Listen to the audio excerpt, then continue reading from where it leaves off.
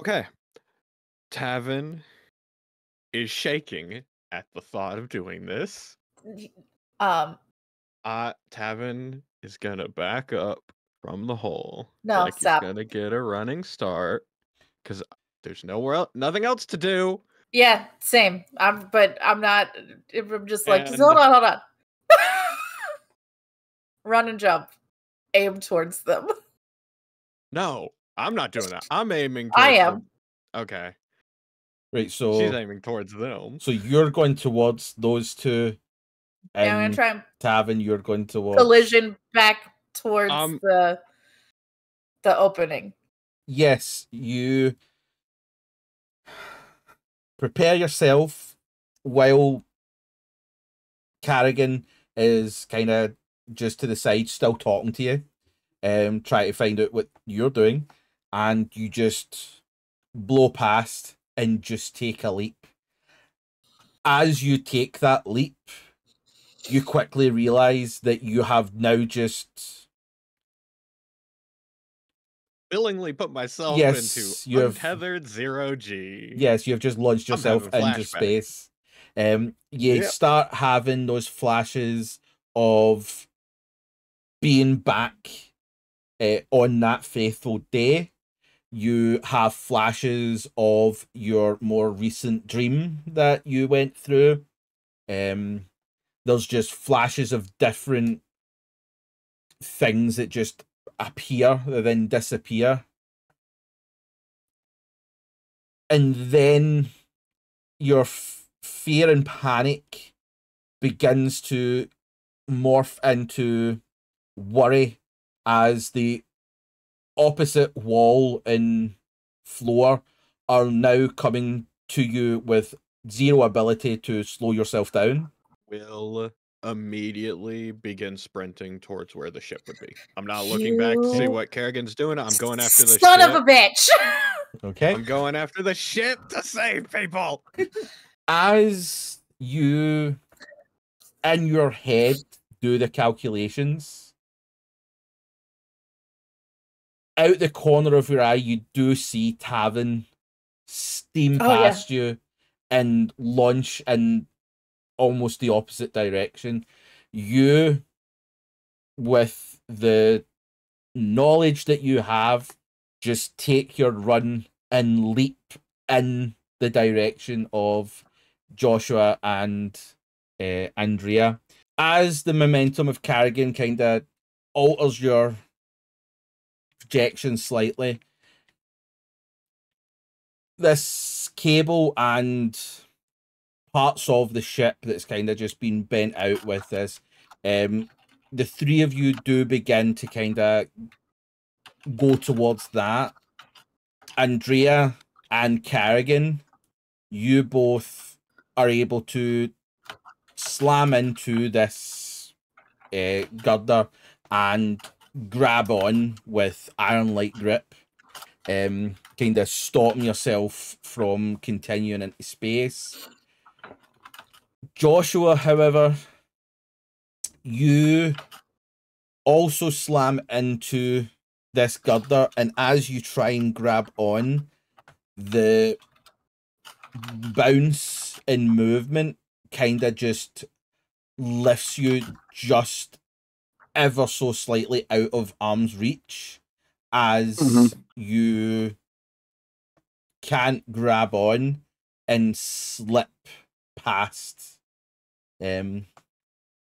continuing your momentum. Let's try and catch him. As you bounce off Joshua, Andrea puts out an arm to try and grab on, but your momentum, same again, it's within millimeters as you continue on beyond Andrea.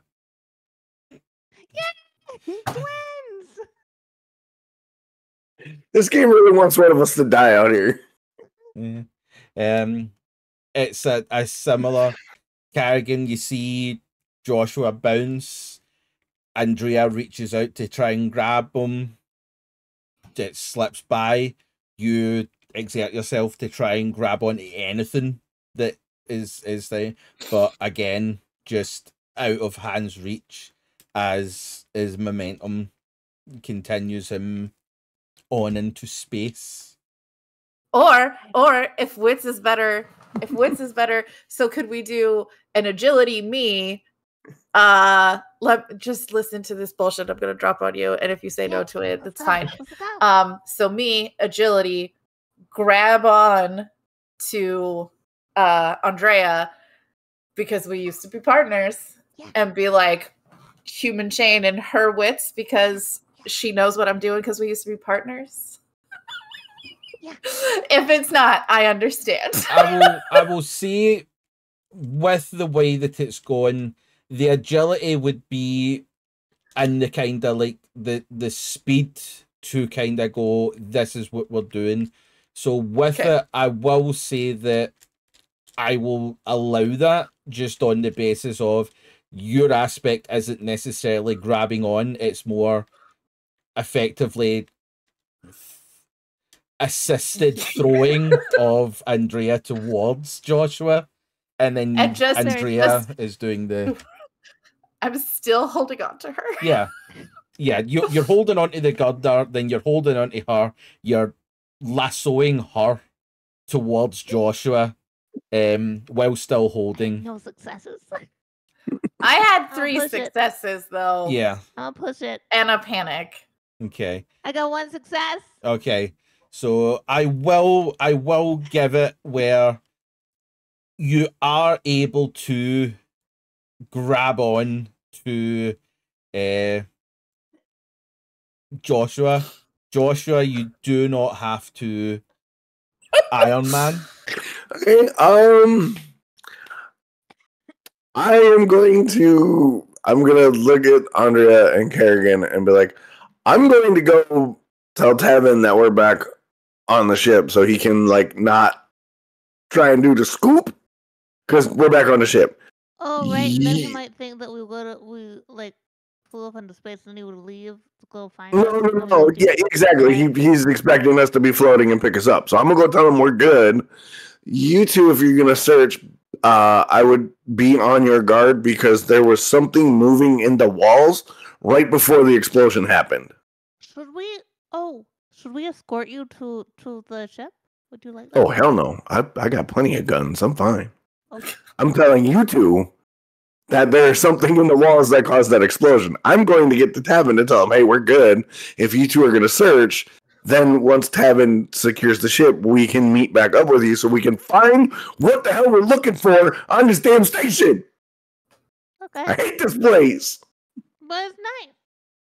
No, it's not. It blew me out to space. It's not nice. It's mean. And there's something in the goddamn walls. You continue through and you do, however, find a room, and it's the only room that has a nameplate on it. And it just says system room. I'm going in. Yeah. As you try to go in, the door is locked electronically. There is a pad on the side that is still lit up and running. The door slides open, and as you go in, the room is filled with what looks to be server towers and terminals, systems, all still functioning. Nothing seems out of place.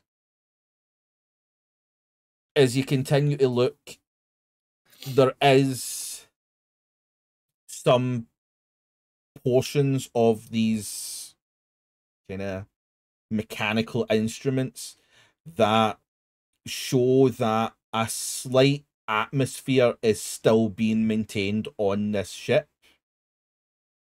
It's not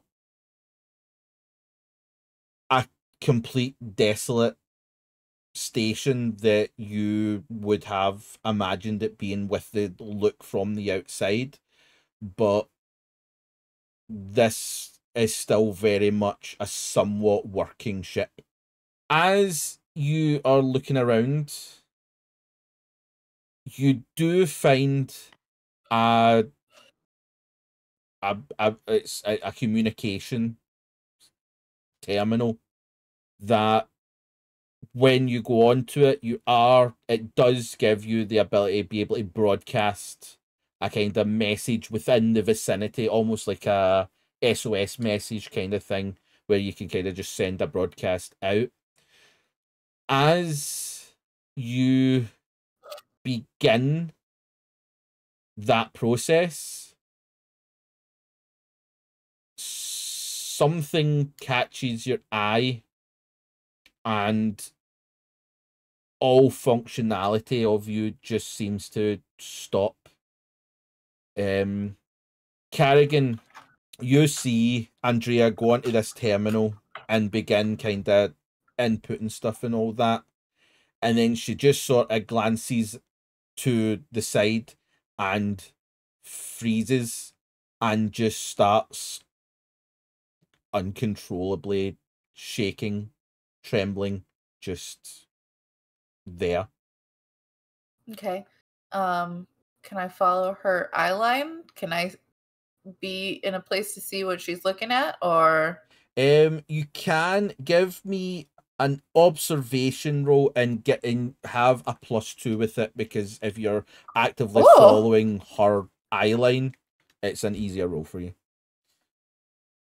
2 successes. Okay.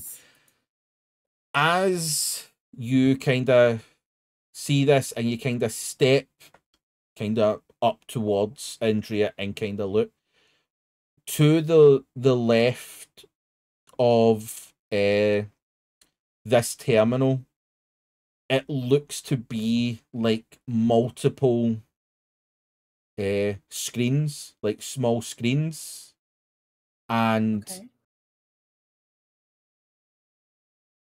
on one of the screens, it looks like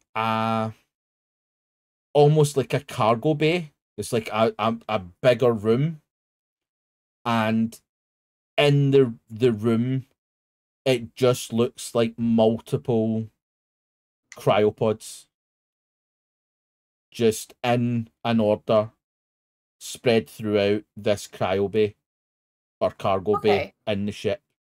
Tavin, this is probably 10 minutes after the initial thing. So you have started up Martha, disconnected, and made your way to the front of the ship, where you no longer have a visual on the 3 crew members of your team. As you look at the radar, it does show that 3 blips are now within the ship, 2 of which are together, and 1 is currently not necessarily far from them on the basis of floors, but it is not next to the other 2, but the 3 blips are no longer at the front of the ship. Tavin is going to very quietly say, "God fucking damn it." He's going to sit there for about 30 seconds. Just like looking out the window, just looking off into the distance. I could just go. God damn it. I mean, my life's just gotten worse since I fucking met these people.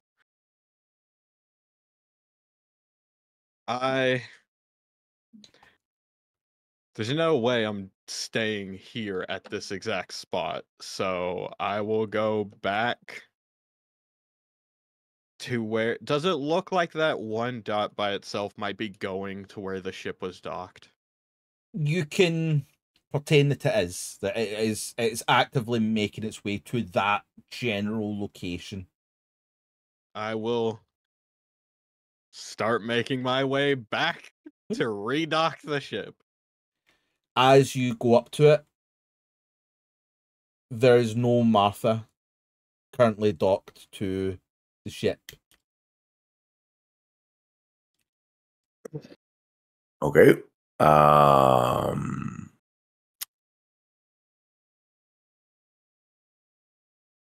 Well, shit. Let's see. Can you give me an observation roll? Yeah, I'm kind of like sitting here going, "Oh my lord." Observation. Where are you? Where are you? Where are you? Oh, there you are. Dude.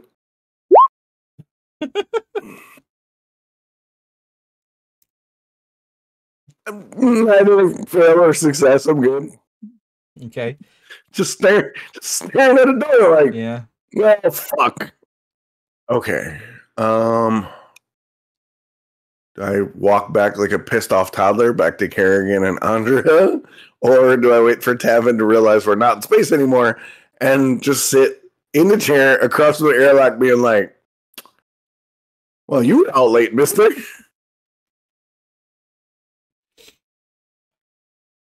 I'm gonna go head back to Carrigan and Andrea and tell them that Tavin is currently docking the ship because he figured out that we are no longer in space. Okay. Yep, you are able to. That is the bullshit I'm going to go and believe. Okay. As you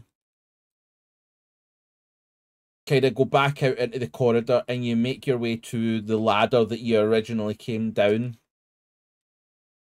you do hear something along the corridor. It's like a very light rumbling. Well, I'm going to bring my weapon up and address the rumbling as soon as I get off the ladder. Okay. So this is still on the first level. This isn't up. So okay. It's only you've just got to the ladder to go up. Cool. Well, then I will turn and address the noise, weapon raised. Okay. As you look, there's nothing there. But the rumbling does seem to be getting quieter as you can imagine it's going away from you. Is it coming from the exterior of the area, or is it internal, the rumbling? Internal. It sounds as if it's within this corridor. Okay. Is it? You said it's moving away, correct? Yes, it's getting quieter as it goes.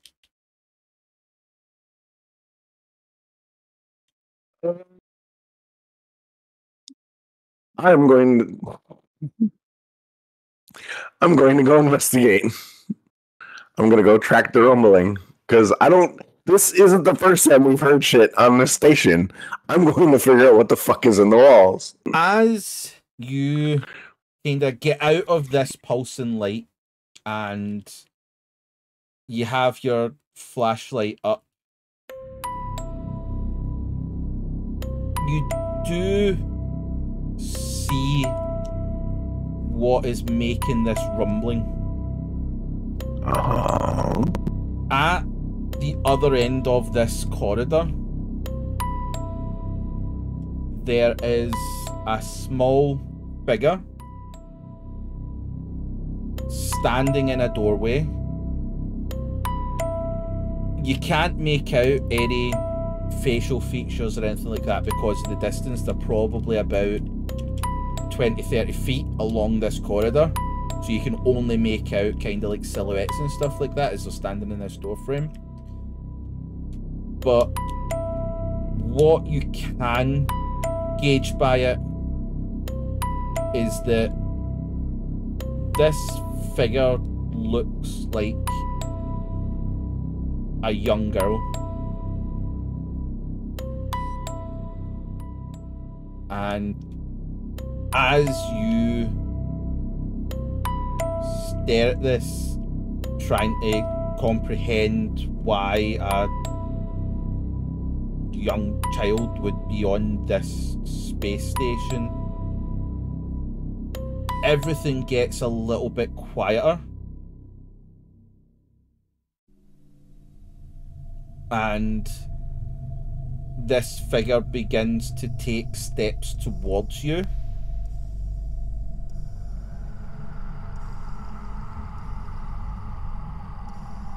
And lower the weapon to the side slightly, because I don't want to be pointing at a gun at a kid. Kind of put it at the ready position. Yeah. As this figure gets closer to you, they begin to walk into more of your light from the flashlight. And that's when you are able to make out facial features.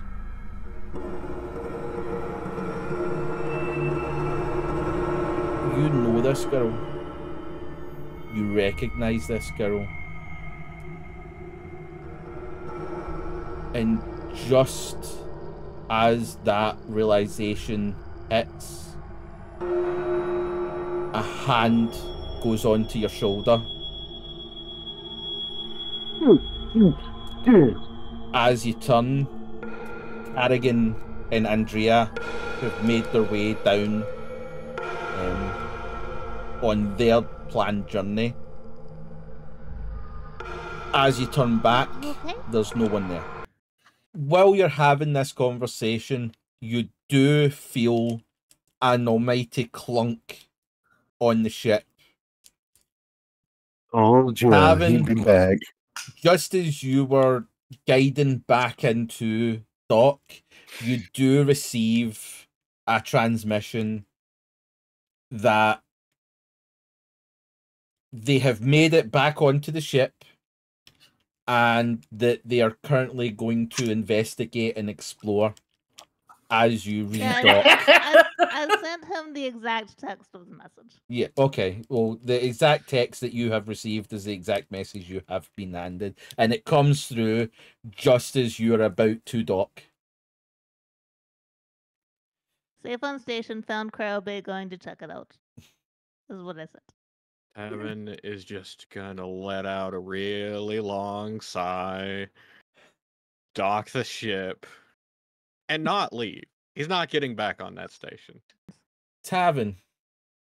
Yes. As you do a more focused, targeted kind of sweep of life forms, it takes a couple of kind of seconds, and then you get 3 blips in the airlock bay. Then you get 1 in the cargo area of the ship. Then another Of this, my ship? No, the space, the Okay. station.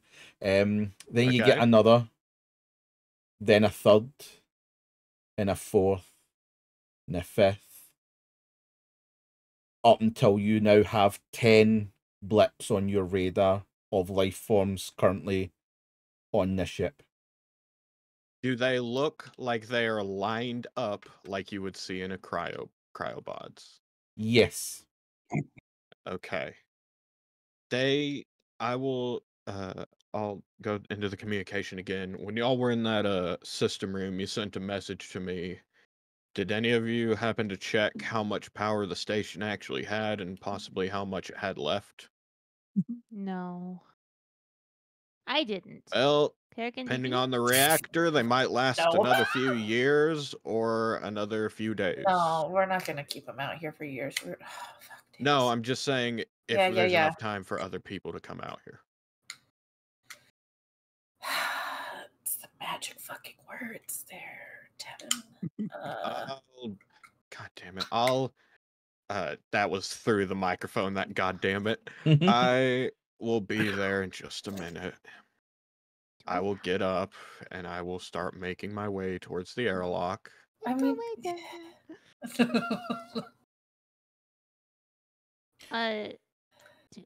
what's the nearest settlement that we could like? yeah, that's a. So there's that, because we can't take them out of the cryopods. No.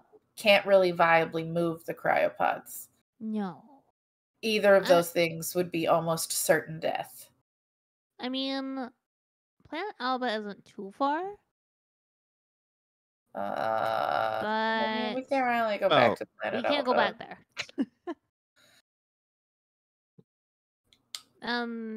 Anything we send there could be intercepted, and yeah. Anything closer? Should have to fucking check. terminal. Yep. Once I get to the airlock, I'll cycle it so that I don't depressurize my whole ship and come You out. don't want to become 3D printed biomass? Nope. Yeah. And I will, let's go to the system room so we can check how much power they got. Tavin. Yes. You search around and you find the terminal that you need. You figure out how to kind of get into what it is and that kind of stuff, and you do find out that this ship has a lot more power than you would have expected it to. The ship would have up to a year worth of reactor, like without maintenance and all that kind of stuff, the fuel and all that kind of stuff that's in the ship and the reactor. It has about a year worth before it would have to be refilled, changed, any of that kind of stuff. But it's while you are doing this, something you see forces you to just recoil, freeze. All of you do see Tavin at this terminal immediately just step back in like a deer in the headlights. You see the laptop fall to the ground as he just stares at this terminal. Not What did I moving. see? Can we see? Okay, look. Tavin, the thing that you saw was that this terminal has a log system, and this specific terminal was used earlier this day. Well, this is a different terminal than what Andrea used. As in hours ago, not a few minutes ago. As in hours ago. Probably, if you were to kind of recount it, probably an hour before you arrived.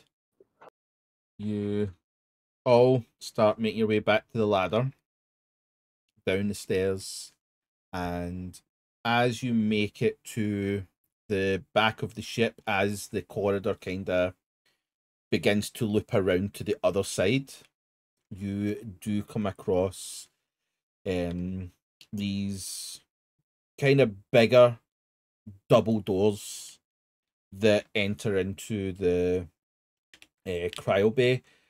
As you approach them, they are slightly opened, probably about half a foot.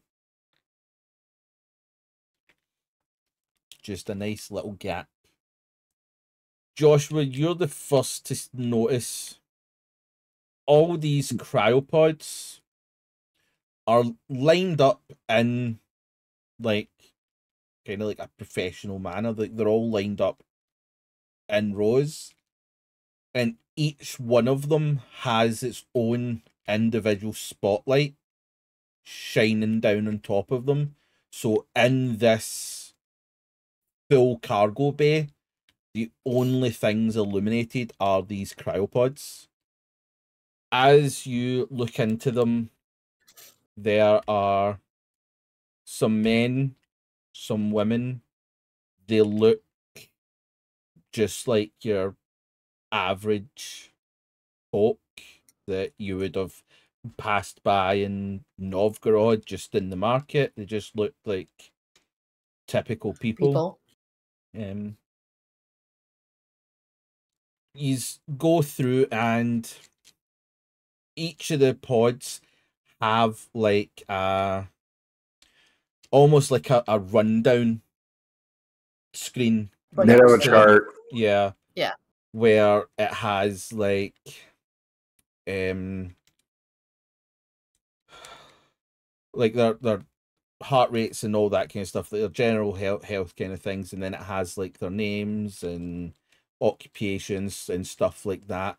So Carrigan, you have seen this before. This is effectively in cryobay cargo transport. This is like everybody's named, everybody's documented. Everything is this isn't typical of somewhere that you would imagine would be criminal. Like, this is what legally is supposed to be done through transport. So of people in cryosleep, does it like say where they were coming from, where they were going? Type of manifest situation? Not on these screens. Okay. But from your experience, somewhere in a terminal somewhere, it should have all of this if it is done the correct way. But at this point, nobody knows if within me. But as you are kind of going through them, and you're seeing that these people were teachers, chefs, dock workers, ship maintenance hands. Like it's just random people. Yeah, it's just random people. Give me, Andrea, all three of you, give me observations.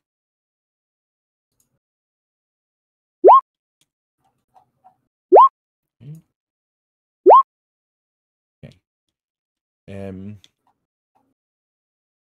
As you're kind of going about, kind of getting the information, Joshua, what you notice is these cryopods, the information that you're getting, like through like the health and the rates and that kind of stuff, these are artificial life form generated. Each one of these pods show no heart rate, no anything. It's definitely not a good idea to open them, because either we're going to kill a person because the stuff is fucked up. You know, like there's just too many variables here that we are, you know, the four of us are not equipped to deal with. This requires a bigger team. Would it be good to turn them on? Well, so I'm gonna start freezing before we leave. Well, what I'm gonna do is I want to make my way back to the cryopod, and I want to access the. This is a cryopod or a cryomed pod, Chris? It's a cryopod. Okay, so a cryopod should have a bioscanner on it, a rudimentary one, because the pod will run a scan to see if there's anything foreign or dangerous before freezing a body. So I want to make my way over to a cryopod and activate the bioscanner to see if what Tavin had suggested is even possible. Okay. I'm just gonna walk up to one of them at random. As you're like kind of waiting for Joshua to do this scan and that kind of stuff, get answers, you're kind of looking at the rest of the pods, and you're kind of, from your position as a marshal, seeing this kind of thing and the information that you're told, it's almost like a duty to you. Names and occupations. Yeah. Correct authorities are notified. Correct people are notified of what's went on. Yes. Families can be told. Stuff like that. Yes. Yeah. As you and Andrea, still tethered, are going through this and you're taking down the names, you notice one that Okay. takes you a little by surprise because it's an unusual name. It's a name that you haven't heard up until recently. And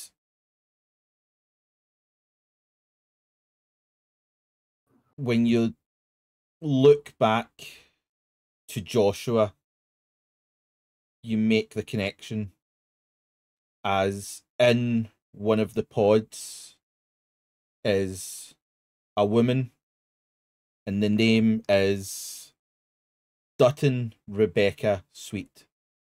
Put my hand on his shoulder and be like, hey, I talk to you for a second. Okay, the scan should be done in a minute. Okay.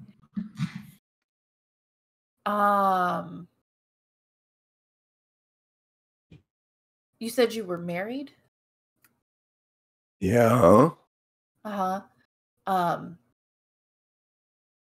gonna ask you a question. Don't just yell "fuck you" at me. What was your wife's name? Would be well, I called her Bex, but her legal name was Dutton Rebecca Sweet.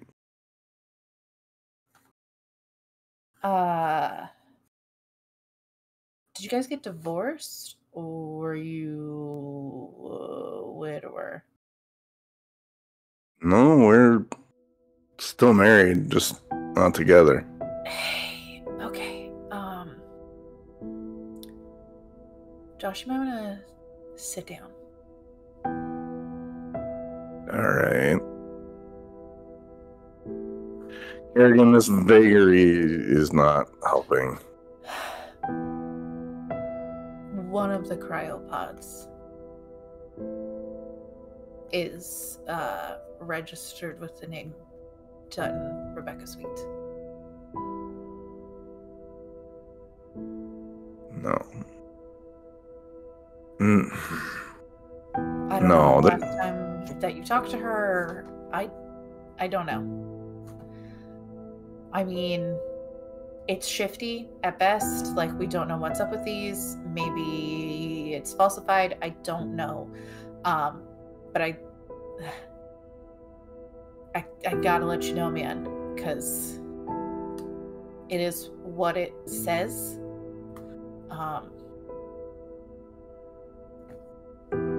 When's the last time you spoke to her? Carrigan, which pod? They'll take him over to the pod. I'm gonna look in. As Carrigan leads you to the pod, you look in and you do in fact recognize the body that's in the cryopod.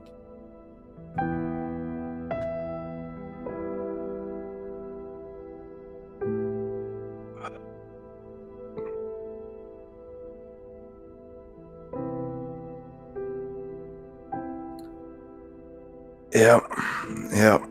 That's. I'm gonna throw something at you. Uh-huh. We don't know what's up with these pods.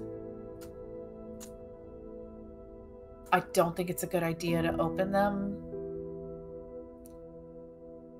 What do you want to do?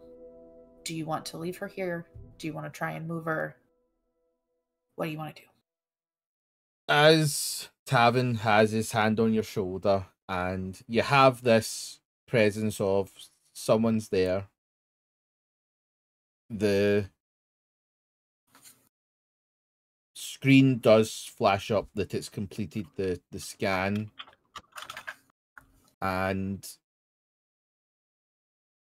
it does issue a response that there is a mass within.